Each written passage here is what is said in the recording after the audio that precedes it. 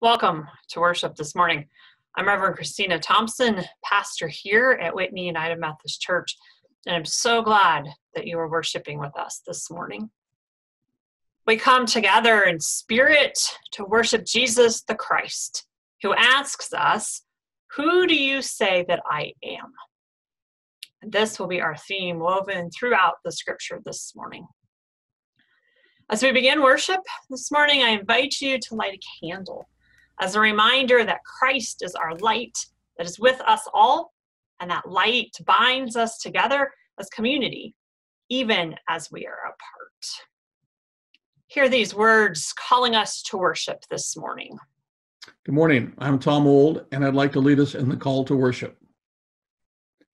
In the name of the Lord Jesus, the bread breaker, the light gatherer, cross carrier, welcome. May the peace of the Lord Jesus, the peacemaker and the seed scatterer, the yoke trainer and the abundant life giver be with us all. Let us draw close to the Lord Jesus, the Savior, the healer, the teacher, and worship him, and ask ourselves, who do we say he is? I invite you to join as we sing Jesus, the very thought of thee.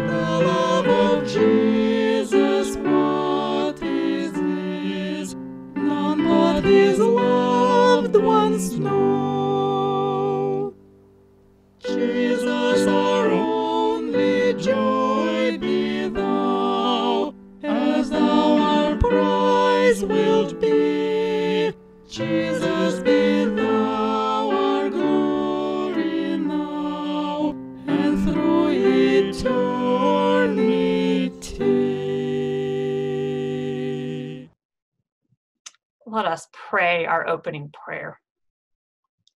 Oh God, we gather for worship this morning, wrestling with the question Jesus asks us, who do you say that I am?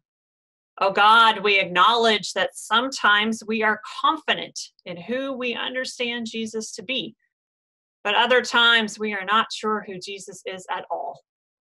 As we worship this morning, help us to be honest with you and ourselves about what we believe about Jesus and how we live that out in the world. And may the very thought of Jesus offer us hope as we worship this morning. Today's scripture is from Matthew chapter 16, verses 13 to 20. Now, when Jesus came into the district of Caesarea Philippi, he asked his disciples, "Who do the people say the Son of Man is?" And they said, "Some say John the Baptist, but others Elijah, and still others Jeremiah, or one of the prophets." He said to them, "But who do you say that I am?" Simon Peter answered, "You are the Messiah, the Son of the living God." And Jesus answered him, "Blessed are you, Simon, son of Jonah, for flesh and blood have not revealed this to you, but my Father in heaven. And I tell you, you are Peter, and on this rock I will build my church, and the gates of Hades will not prevail against it. I will give you the keys of the kingdom of heaven, and whoever you bind on earth will be bound in heaven, and whoever you loose on earth will be loosed in heaven. Then he sternly ordered his disciples not to tell anyone that he was the Messiah. The word of God for the people of God. Thanks be to God. Good morning. Welcome to our Children's Moment. I'm Kimberly. Well, we are all back in school. Yay! In our homes. So I bet many of us have had to get a little creative in our homes to make a school or a workspace. Maybe you're in a corner of your living room, maybe in the dining room. And some of this is kind of cool. Maybe you get some new school supplies. You got to reorganize a part of the house, make it a little bit more yours. My daughter helped me with that. She made me some origami, some butterflies like this. And I taped them up on my wall back there. So my office definitely looks a lot prettier than it did before. And she also made this really neat little peacock. I don't know if it's technically origami because it uses more than one piece of paper, but it's also a very beautiful little piece of work. So some of it's kind of cool.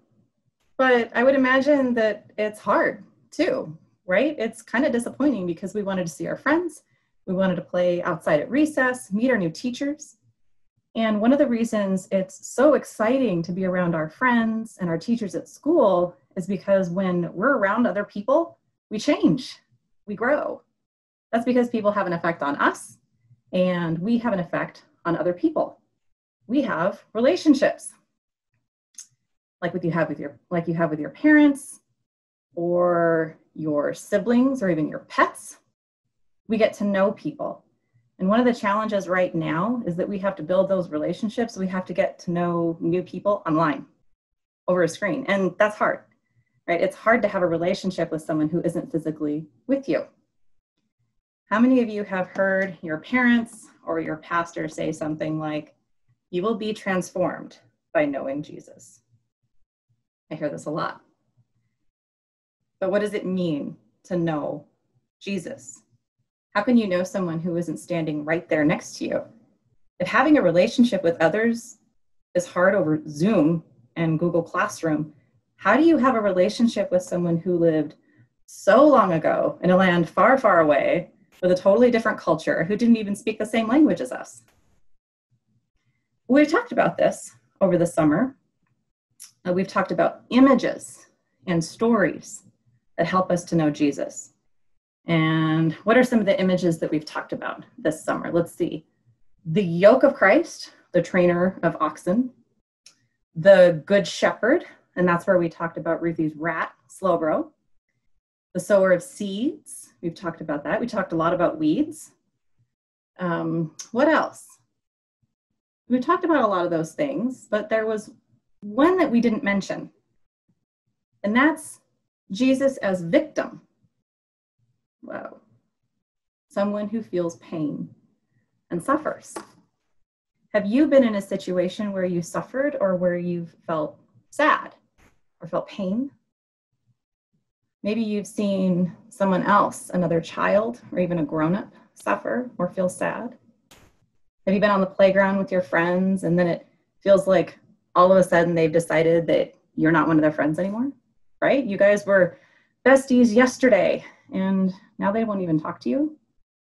Ouch. It feels like you've been shut out or rejected. Did you know that Jesus also went through that? He was also rejected and shut out and hurt by people who were his friends. So Jesus also feels pain and hurt, just like you do. And so understands your pain and your hurt. That's a relationship. God understands your emotions. Jesus has empathy. And when you feel compassion for another who is hurting, then you are showing empathy. And that empathy, that feeling, is a connection to Christ. You know Jesus when you feel that compassion and that empathy. So this week, when you are practicing your empathy and compassion, guess what? You've grown a little bit closer to Christ.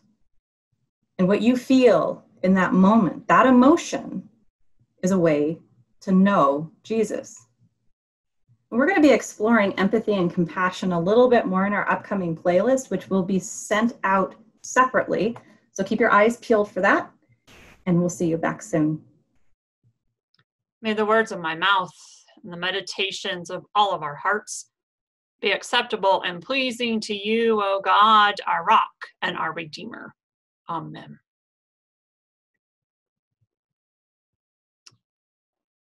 Who do people say that the Son of Man is? Jesus asks his disciples this seemingly simple question, to which they respond, John the Baptist, or Elijah, or Jeremiah, or maybe even one of the prophets. But then Jesus hits them with a deep question that gets to the heart of the matter. Who do you say that I am? Who am I to you in your day-to-day life? When people ask you, who do you worship? What do you say? When life is really hard, who do you say that I am? Peter responds, you are the Christ, the Messiah, the Son of the living God. Who do we say that Jesus is? You know, this question gets to the heart of our beliefs in Jesus. Who is the one that we follow? And what difference does he make in our day-to-day life? This section in the Gospel of Matthew is often seen as the deep heart of the gospel, the theology of who Jesus is and how we go about worshiping him. Peter says in his answer to Jesus's question, you are the Messiah, the Son of the living God. To which Jesus says, blessed are you. God has told you that. And Peter's reward for his answer is a new name, going from Simon, son of John, to Cephas, Peter, the rock. And Jesus says, on this rock I will build my church. But then Jesus goes on to explain what it actually means for Jesus to be the Messiah. In Matthew 16, 21 through 23, Jesus explains it this way. From that time on, Jesus began to show his disciples that he must go to Jerusalem and undergo great suffering at the hands of the elders and chief priests and scribes, and be killed, and on the third day be raised. And Peter took him aside and began to rebuke him, saying, God, forbid it, Lord. This must never happen to you. But Jesus turned and said to Peter, get behind me, Satan. You are a stumbling block to me, for you are setting your mind not on divine things, but on human things. Again, from Matthew 16, 21 to 23. So Jesus says, if you want to be my followers, deny yourself, take up your cross, and follow me. And this understanding is part of the deep core of who Jesus is, and part of our faith to know who Jesus is. But knowing who Jesus is more than just a theological answer that we give so that we might pass a test.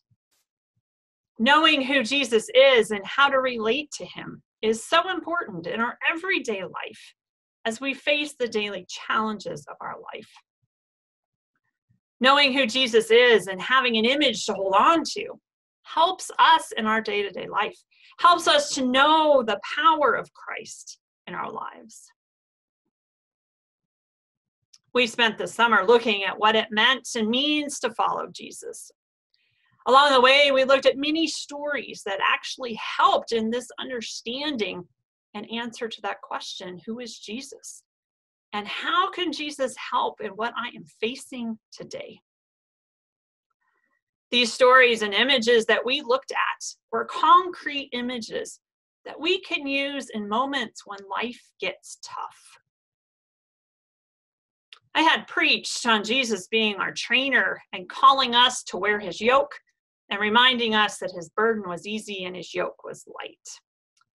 Well, one day that week, after having preached that, I was pretty overwhelmed by life in general.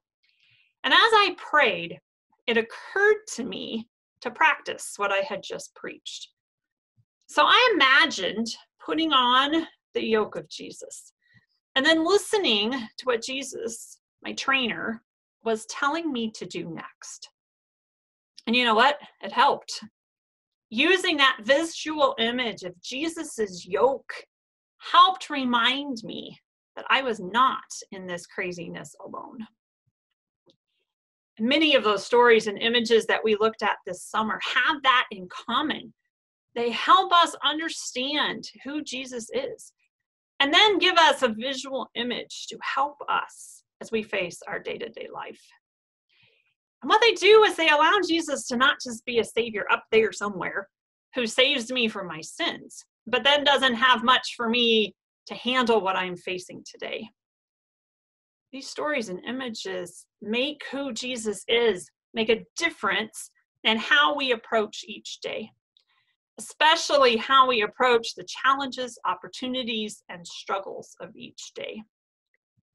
And knowing these things about Jesus helps us to truly take up our cross and follow him into the first days of school, into yet another Zoom meeting, the isolation of this pandemic, the craziness of an election, etc. We're going to look back this morning to 3 of those images that we used this summer to help us answer who Jesus is and how he can help me in this coming week. So who is Jesus? According to John chapter 10, Jesus is the Good Shepherd who knows our name and who offers us abundant life. Jesus says, I have come that you might have life and have it abundantly. So in our day-to-day life, Jesus knows our voice, knows who we are, and therefore knows what it is we are going through. And so even as we struggle, Jesus, the Good Shepherd, gives us life, which allows us to get through the day. There's so much of our world and daily living that drains us of life, of energy, of joy. And Jesus reminds us that through him, we have abundant life. We have joy, no matter our circumstances. So how to get more out of this understanding of Jesus? Keep listening to and for Jesus's voice. Read scripture, pray, and actively listen for Jesus's voice. Because the more we pay attention to the voice of Jesus and learn what it sounds like, the more clear Jesus's voice becomes. And the easier it is to distinguish Jesus's voice from other voices. So Jesus is the Good Shepherd who gives us abundant life. So who is Jesus? According to Matthew 11:29, Jesus is the trainer of his disciples and the provider of the yoke. Jesus says, take my yoke upon you and learn from me, for I am gentle and humble in heart, and you will find rest for your souls. Matthew 11:29. So like the one who trains oxen, Jesus is our trainer.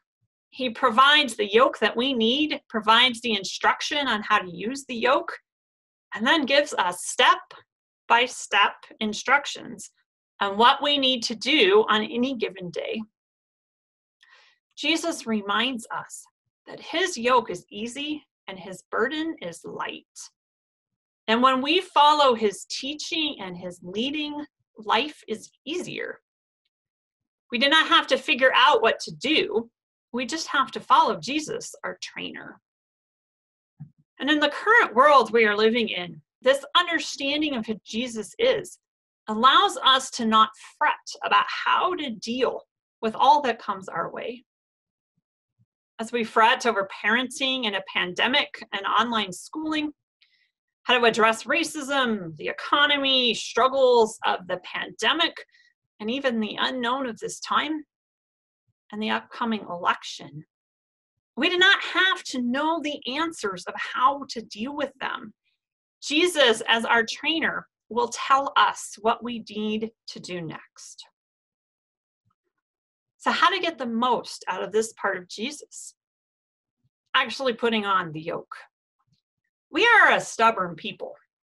We are a I can do this myself kind of people. We are a I don't need to bother Jesus with my problems kind of people. But too often we try to get through life trying to figure things out on our own, using our own strength, our own wisdom. And often all it gets us is heartache and exhaustion. Jesus says there is another way. Wear my yoke. Let me teach and lead you. So every morning, imagine putting on your Jesus yoke and then listening for the first instruction. So Jesus is our trainer and our yoke provider. So who is Jesus? According to Matthew 13, Jesus is the sower of seeds. We looked at two parables from Matthew 13 that remind us that Jesus is the sower of the seed. They start with a sower went out to sow. And Jesus sows the seeds of the fruit of the Spirit, of love, joy, peace, patience, kindness, goodness, faithfulness, gentleness, and self-control. And of these seeds that Jesus sows, there is an abundance of them. And in the work of the Spirit, seeds often sprout in places we would never expect them. And Jesus then gives us a lot of seeds and calls us to spread those seeds of love and joy and kindness and gentleness. But we also encounter the seeds of the evil that comes out in those weeds in our lives. It's explained in the parable of the weeds. And Jesus, as the sower of the seeds, tells us to let those weeds be, but then also work to plant seeds that will crowd out those weeds. And so when we are unsure of what we can do to make a difference in this world, this part of Jesus tells us to just keep spreading those seeds and to let the Spirit worry about how they will grow. So how do we get the most out of this understanding of Jesus?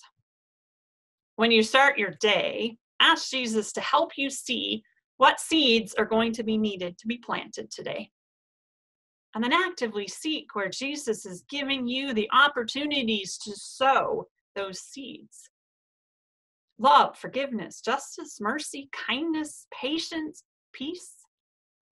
Jesus as the sower and provider of seeds. So who is Jesus?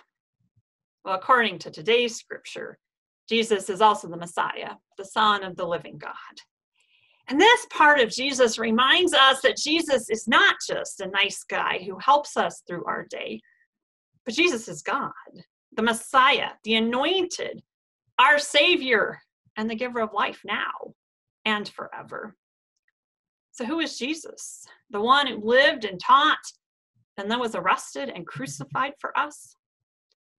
His love was front and center on the cross. And then on the third day, Jesus showed forth the power of life that overcomes sin and evil and death.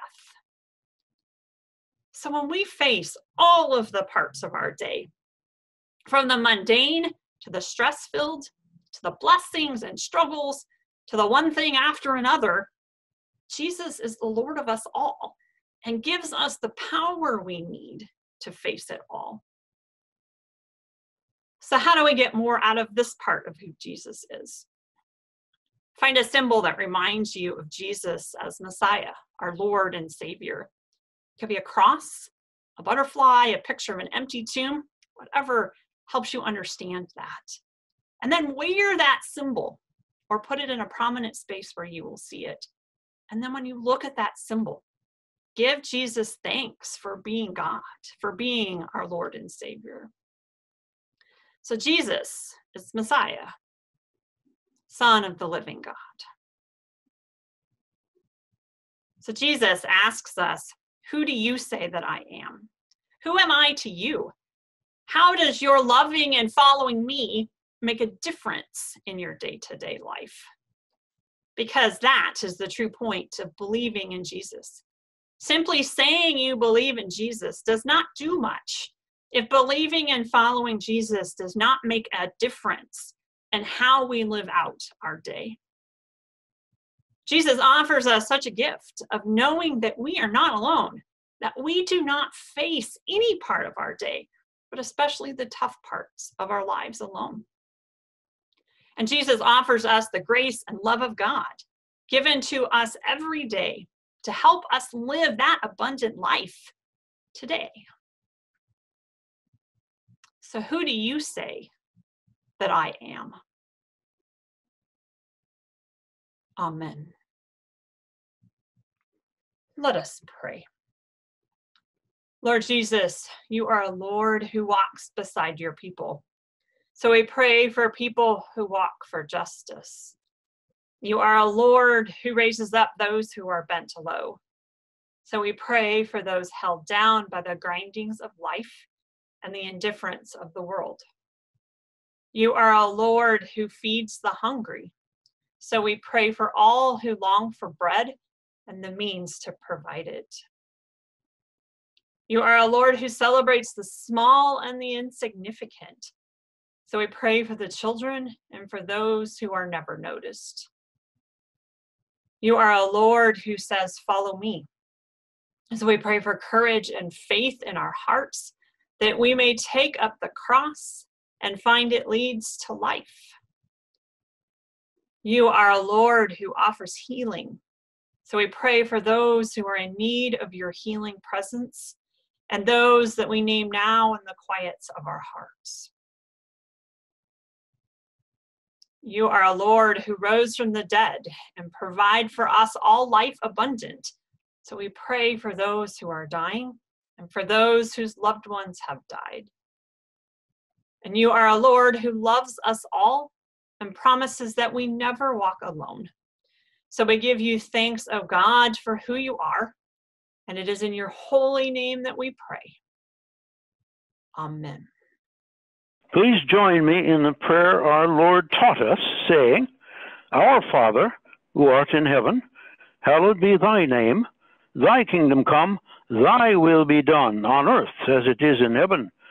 Give us this day our daily bread, and forgive us our trespasses, as we forgive those who trespass against us.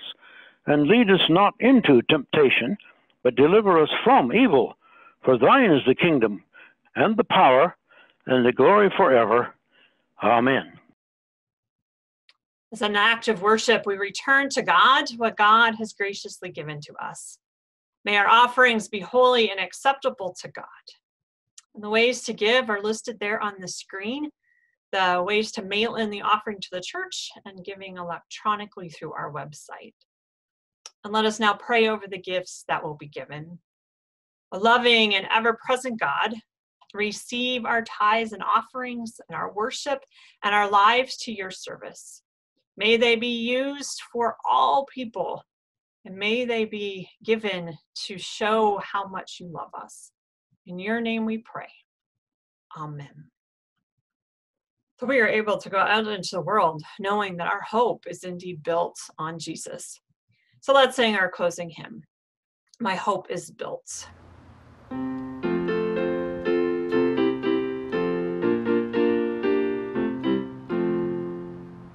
My hope is built on nothing less than Jesus' blood and righteousness. I dare not trust the sweetest frame, but wholly lean on Jesus' name. On Christ the solid rock I stand, all other ground is sinking sand. All other ground is sinking sand.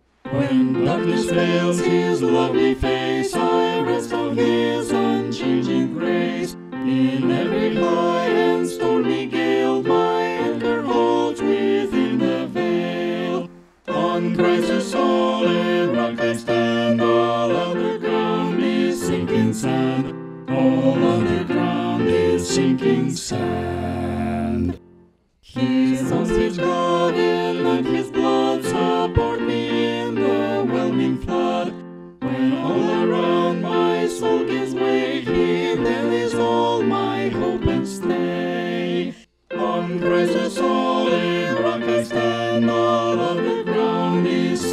sand. All other ground is sinking sand. So Jesus stands and asks, "Who do you say I am?" And we join millions who have gone before and say, "The Messiah." Jesus stands in front of us and tells us the realities of discipleship. So we join the millions who have gone before in the challenges of living as disciples. And Jesus stands before us and offers food and drink for the journey. Fed and nourished, we go out into the world to live and serve. Jesus stands before us, shining in glory, and will be with us to the end of the age. Thanks be to God. Amen. May the peace of the risen Christ be with you all, and also with you. I invite you to join us next week. During worship, we will look at Jesus's call to find rest. And then following the recorded worship service, we will have communion live through Zoom. So in this week, we invite you to find grape juice or wine and bread for our time of communion. Following worship this morning, join us for a Zoom worship time of fellowship. We've been doing this for a couple weeks now, and it's been a great place to connect and to offer up our individual prayers. If you have not joined us yet, we would love for you to join us in that space. The link was in the email with these worship instructions, as well as on the screen. Also know that you can comment about the service on our Facebook group, Whitney United Methodist Church group. You can join the conversation anytime. And remember that there are many ways to connect with us, even as we are physically distancing, including our radio program, Reach Out and Trust, which is broadcast on KBXL 94.1 FM on Sunday morning at 7:30 a.m. and 11:30 a.m. And may God be with us until we meet again.